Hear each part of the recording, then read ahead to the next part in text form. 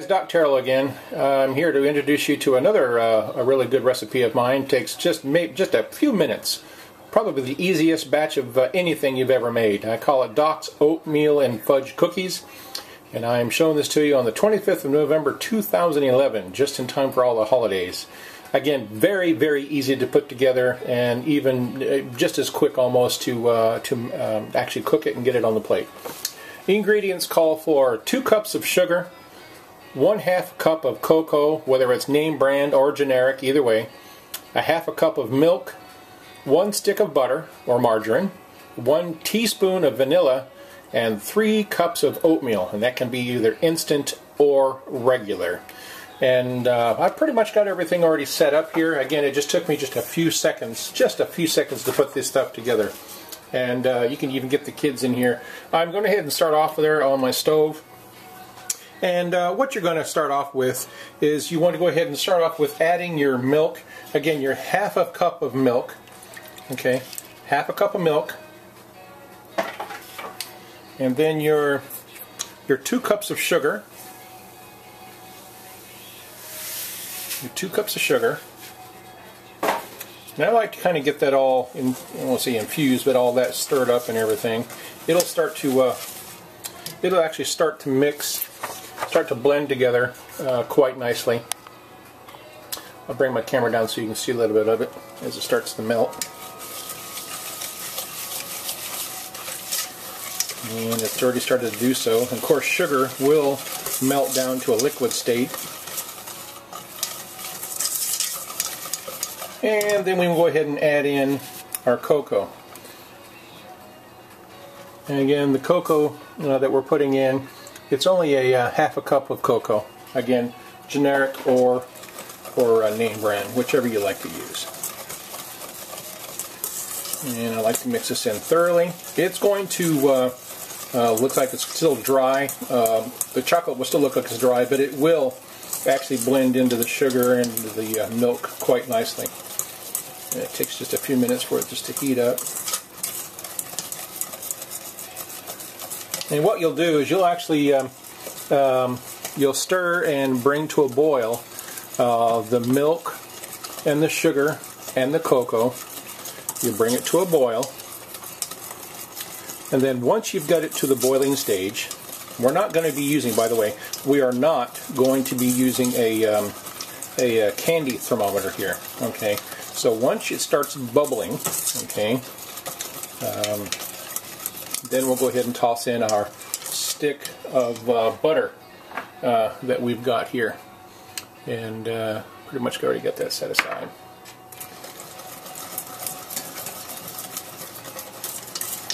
These are also what I call no-bake cookies. You really don't bake them at all. And I dare say you'll find these to be much cheaper making them at home than you would be able to buy them in the store.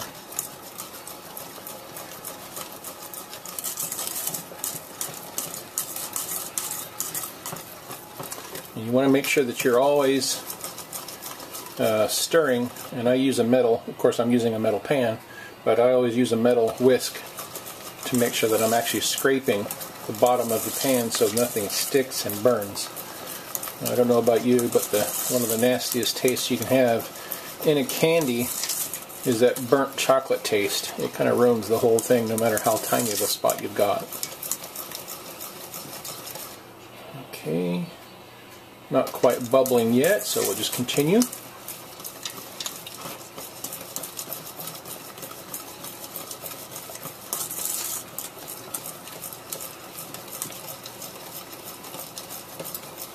And again, this is a real fun project to have with the kids that might, rather than getting them in the way and having them get in trouble doing things while you're busy at the stove, you can always have them helping put this together. Very, very, very easy to do.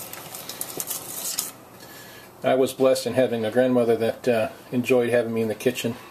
I used to get in trouble myself, and then she put me to work, and I really, really enjoyed it. Okay, it's starting to steam just a little bit, you can probably see.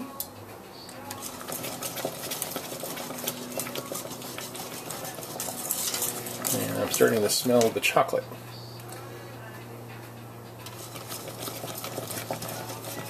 Still waiting for it to boil here. It just takes a couple minutes.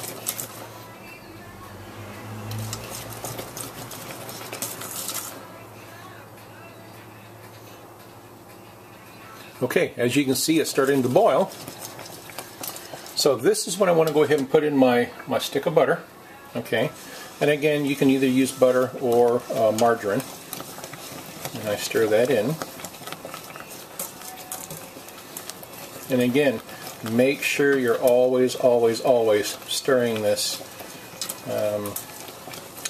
You don't want to have it stick and burn.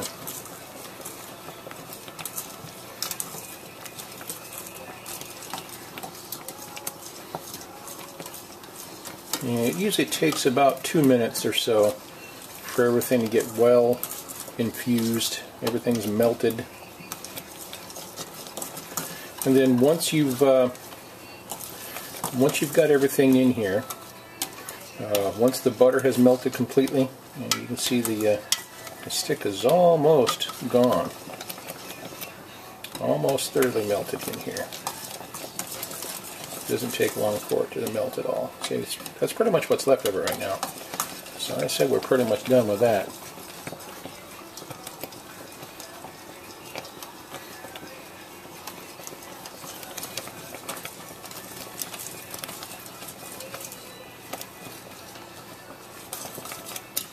Okay, that's pretty much done. Turn the stove off, and I'll go ahead and move this over off onto the counter here, and let you see what I'm doing from a different angle. Let me zoom that in just a bit for you.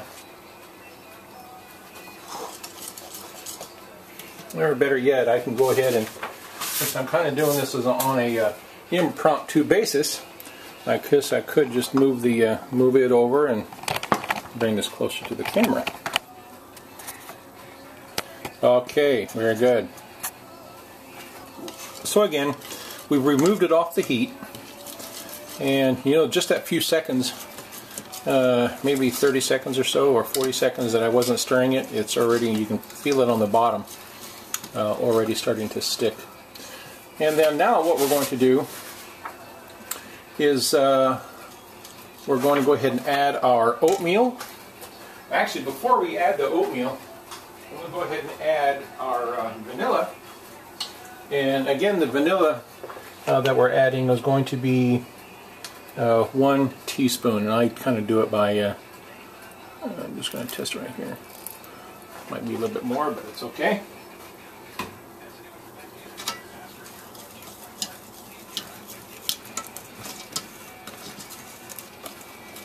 Okay. Now from this, I'm going to switch over to my trusty rubber spatula.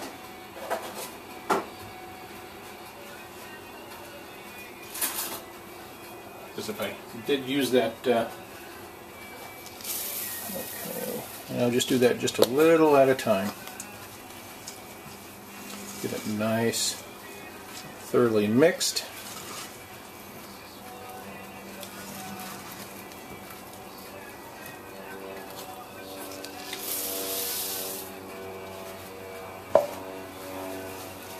And again, this is going to be using your 3 cups of instant or regular oatmeal.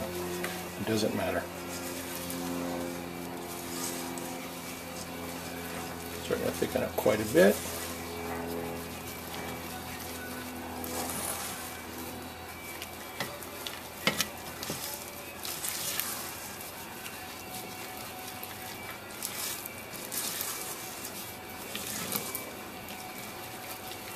And then what you do is you'll take spoonfuls of this, usually a tablespoonful, I guess, and you want to dollop these out onto wax paper and then let them cool.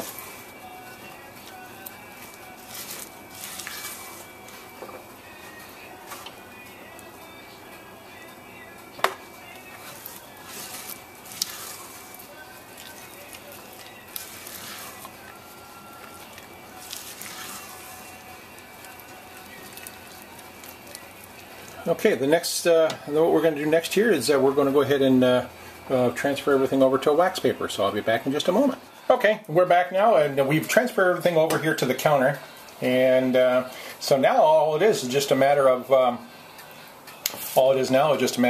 transferring this over onto either, like I said earlier, either wax paper, which I thought I had, but I don't. But you can do the same thing with aluminum foil. So just place it out here, evenly spaced. And depending on how big you make the cookies, obviously it's up to you. And it usually takes about 15 to 30 minutes, depending on 15 to 30 minutes for them to cool. Be prepared to make quite a bit of these because they do they do go quite fast.